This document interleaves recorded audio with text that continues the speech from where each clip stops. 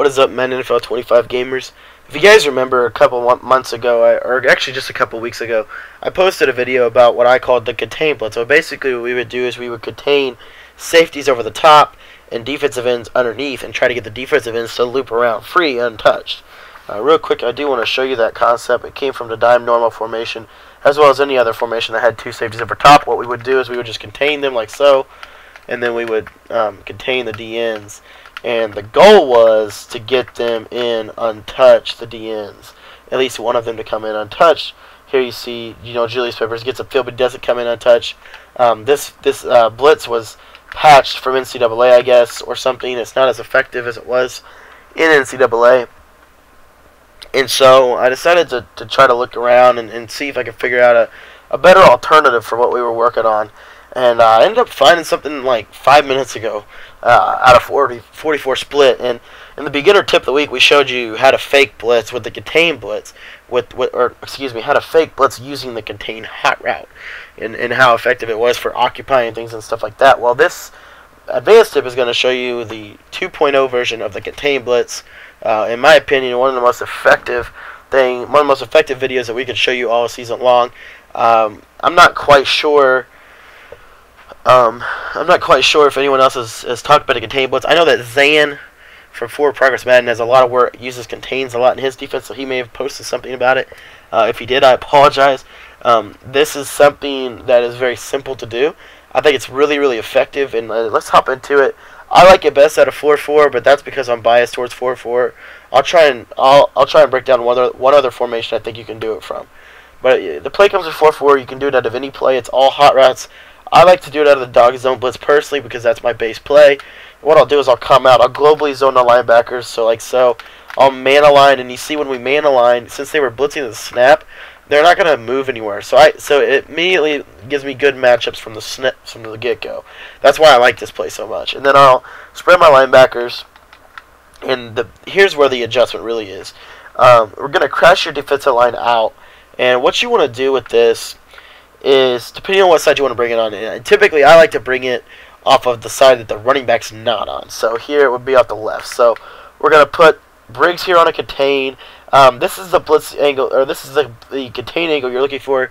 A little straight down and a little bit to the edge, but you definitely don't want this contain angle, and you definitely don't want that contain angle. You want, kind of something like this. Okay, so just because I showed that and I messed up his angle, let's re-get him back right where he needs to be. Okay, so there it is. And then now you're free to make adjustments with your defensive line. Excuse me for a second. Sorry, guys. I've been kind of under the weather lately. Anyway, now you're free to make adjustments to your defensive line. So you can make, what I like to do is I'll put this defensive tackle in a hook zone. I'll put the right of screen defensive tackle in a quarterback spy. And I'll put the right of screen defensive end in a contain. And this is going to occupy the right side of the line for what we need it to do. And we're still going to have an extra high coverage. So this, I guess my contain blitz, this blitz is going to send 4, which isn't too bad. And you have a quarterback spy, so I don't know if you guys count that as a blitz or not.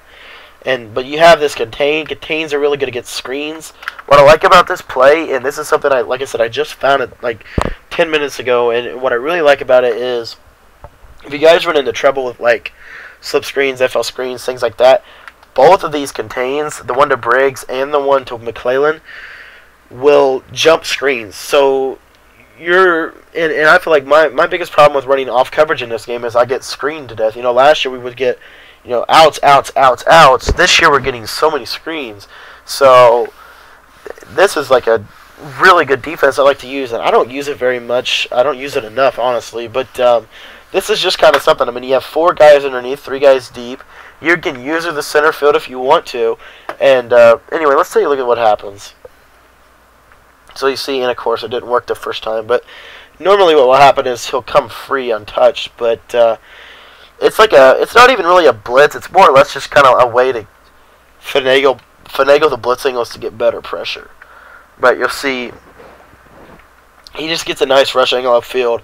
And the goal here is to get him off the edge free, and it's a lot harder out of 4 down lineman sets. I'm going to show you out of dollar later, and I really like it at $1. But anyway, we'll get back to that in a second. Same setup, and then we're going to show it to you from the right this time. So we'll flip the formation here and show you that.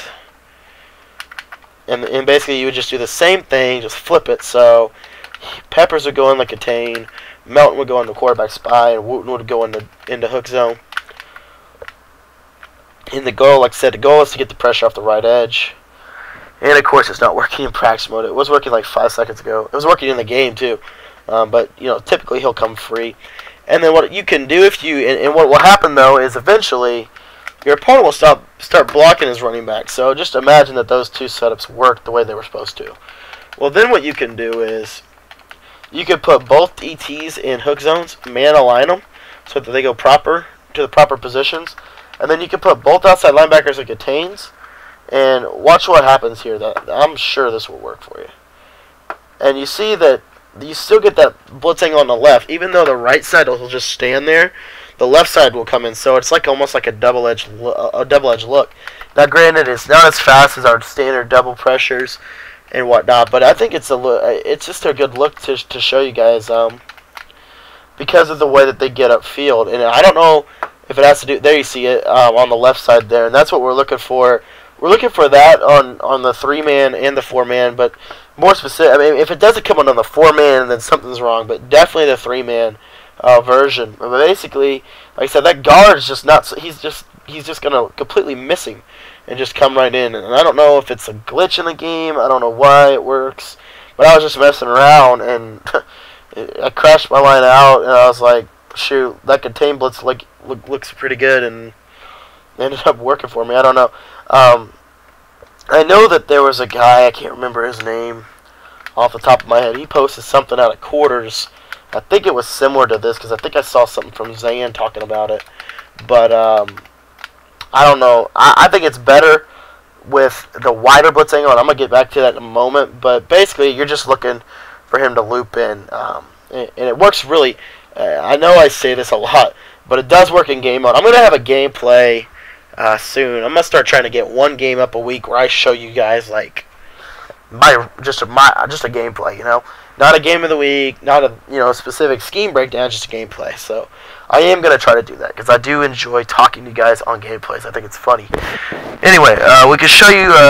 So the setup that I remember was at a quarter, and I think it was like quarter cover 4 or something, but. It's $326, and this is kind of where I got onto the spreading of the line, or doing it basically from the defensive ends. And so what I would do is I'd come out of the quarter, or the $326 cover 6, and so what I would do is I would base align it, I'd crash my line out, I'd quarterback spy Melton, and then I would contain Isaiah Frey here on the right, and I'd move him in so that he was going like this, kind of almost like a blitz angle instead of a contain.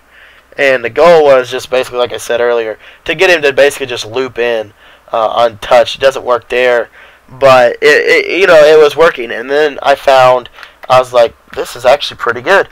And so what Zan's video probably looked like was something. I think he had the quarters and they would like show blitz or something, so the line would be pinched. And so we'll just do on $1, we'll just pinch the line and show you.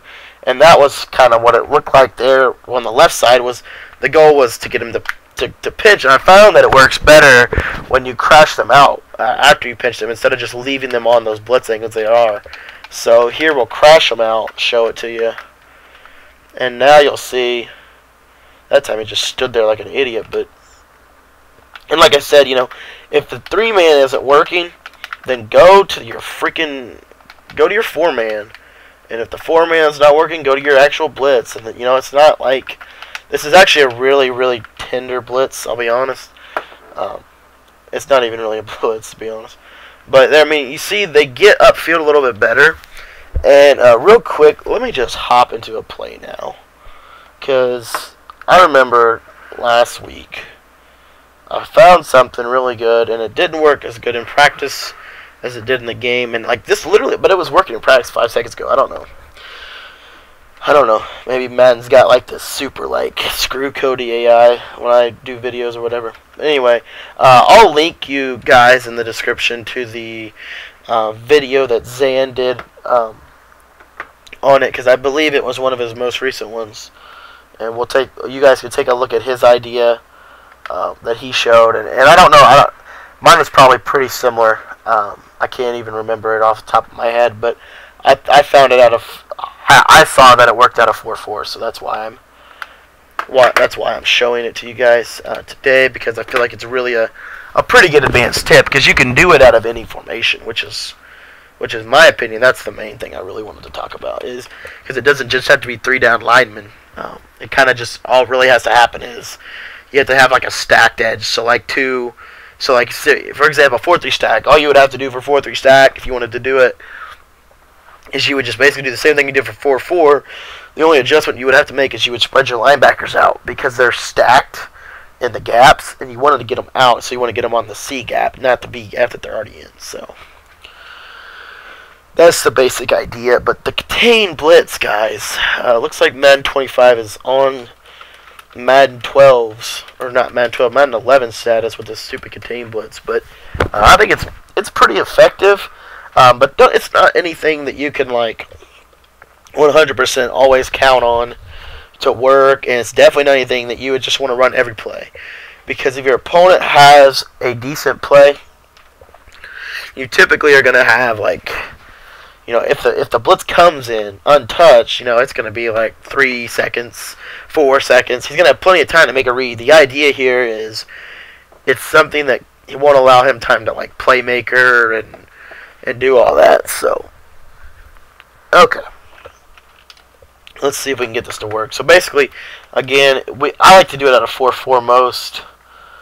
Let me just come out in a spread curl flat look. And basically, you come out in whatever you want. Unfortunately, I don't have 4-4 on this. So we'll show it to you from the dollar here. So $326, cover 6. Baseline, crash line out. Quarterback spy this guy. And we're going to send it up the left here. So we're going to Scandrick. And just watch him here, see if he comes in. And there you see he comes in. And that's what I was trying to show you guys earlier. But unfortunately, stupid practice mode doesn't work right. So maybe we can get a look at that in this. Yeah, we can. Good. Okay, so basically, this is what you're looking for. You see how the guard just is like, yeah, I can't get to him, and it just comes in. And that's the idea. And then real quick, I do want to show you it out of, I want to show you the two-way version as well. Because the two-way version is what makes this, in my opinion, a viable option. Because now you can do it even if they block the running back. So here's the two-way version. The idea is to get one guy in there. You see we get the left guy in on that. And real quick, we'll go no huddle. Unfortunately, we can't go no huddle because I don't know what triangle or Y is, apparently. Anyway, so that was the two-way version. You saw it got a guy in, and then that means that if they block a running back, you should still come in untouched. So here we're going to block a running back. You see the left guy? He got like bounced off, and that's why I say like this blitz is nothing to hang your hat on because it's so tender. But the idea again is just to have something that you can actually get a decent pressure out of. Let's take a look at this replay here, but anyway, and then real quick we'll show you it out of 44. Real quick before I get out of here. I know this video is a longer one. I think this tip is worth it. I think this is a really good concept, and you could, like I said, that's why I think it's a better tip than it is a scheme, because you're not really going to scheme around it. I'll show you guys how to scheme around it later on in this game, later on in the weeks to come when we get to how to play defense, stuff like that. But the idea here today is we're just kind of trying to get you guys thinking about this as a viable option, because you can do it out of any play. So that's why I think it's so valuable. So here it is out of 4-4. Basically just everything I just taught you how to do in the tip portion, and we're just kind of watching some gameplay footage. There the guard picks it up, unfortunately, and that will happen from time to time, depending on how much you run this blitz. I noticed, because I was playing like a head-to-head gameplay, and I was getting picked up left and right after, like, because I was just running to see how much I could come in. I was getting picked up by the second half, but the first half I was coming in pretty clean. So it could be something like that, but I don't know. I don't make the game, so I can't really just tell you guys exactly why things happen. I just know that it works, and I know it's pretty effective. So that was the right, or that was the left side. That time it got picked up, of course. That's what I'm saying. Like, it's really finagly, but when you get it to work, I think it's worth it. I think it's worth, you know, the couple of times you don't get it to work. Here we'll look at the right edge. There you see the right edge does come in that time. You see it gets just a little bounce, but it's not a big deal. And like I said, when you get pressure like that, that's very effective. I mean, you're only sending, you know, 4 guys, really, 3-4 guys at the quarterback, and you're going to get that loop around. And that's what we're looking to get. And I think it does definitely have something to do with the speed rating, because Lance Briggs didn't get it, but Anderson did. So definitely, you know, I would say put faster players there where you're doing it. But outside of that, guys, there's really nothing that I've found that really affects it. So anyways, guys, I hope you guys enjoyed this video. It's wrapping up here. Real quick, I wanted to show you also, before we went, the two-way version of the 4-4. I think the two-way version of the 4-4 is really effective. You're going to get 2 guys looping wide like that, which is really, really good in my opinion. So, but definitely add this.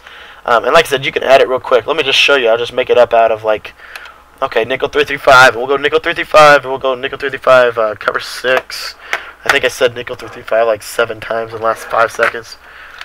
And basically we'll do the same thing. Crash line out, quarterback spy that guy, shift your linebackers to the right here, and then we'll just do it for Anderson, getting a little wider here, so he's going straight down, snapping the ball, and there you see the contain blitz coming in off that right edge, caused a fumble there, and guard slid over there, and that was because we didn't you know, occupy that guard. But obviously that's just with adjustments. But that was just the contain blitz, guys. I thought you guys would enjoy that.